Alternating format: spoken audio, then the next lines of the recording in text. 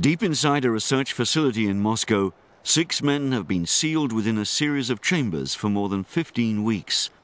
Running for a total of 520 days, the Mars500 study is the first ever full-duration simulation of a mission to Mars, and has been designed to mimic conditions on board a spacecraft bound for the Red Planet.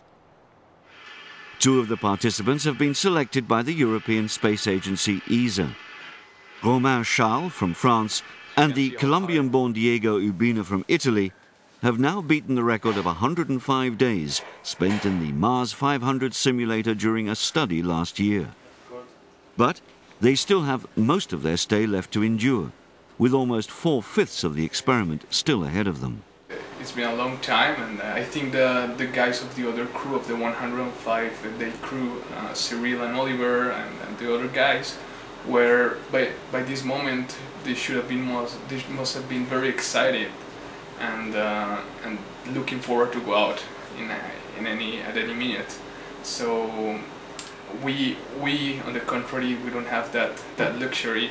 So we just have to try to keep our mind as steady as possible through the whole process, being aware that it's gonna be a very long time. It's difficult to think that in 1 year we will still be here in the modules, but we took every day as a new challenge, and we try to make the best, take the best part of it every day. It worked for 105 days, it should work for the 400 days left, no problem. Mars500 is being carried out by Russia's Institute of Biomedical Problems, with extensive participation by ESA and scientists across Europe. By demonstrating the physical and psychological demands of long-term isolation, which include a restricted diet, reduced sleep quality and hormonal effects, it will give scientists and engineers the experience they need to design future manned missions to Mars and the Moon.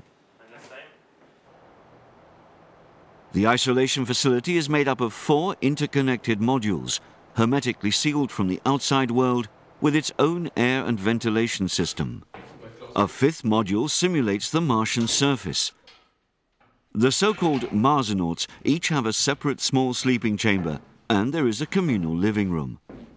The 550 cubic meter facility also houses laboratories, a gym, a medical unit, and an experimental greenhouse.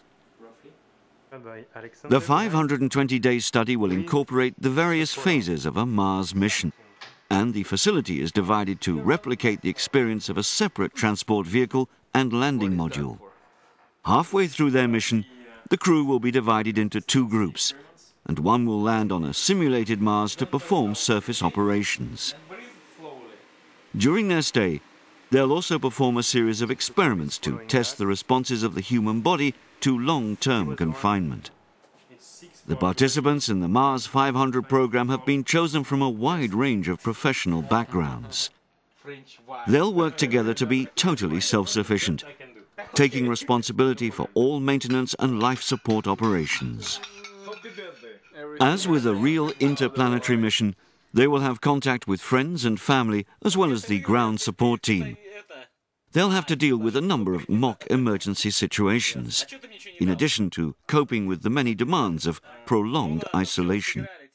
The most difficult thing is the food. I mean, the food is good, but we have a very strict diet, and we can't choose what we want to eat when we want to eat. So sometimes I feel like eating some kind of big hamburger or anything different, but I have to stick with the menu. Astronauts on board the International Space Station now regularly stay in orbit for 6 months at a time. This has led to a great deal of data about the effects of microgravity and the space environment on the human body. When the Mars500 study ends in November 2011, the effects of long-term confinement will also be better understood, taking ESA further towards its long-term goals of human space exploration.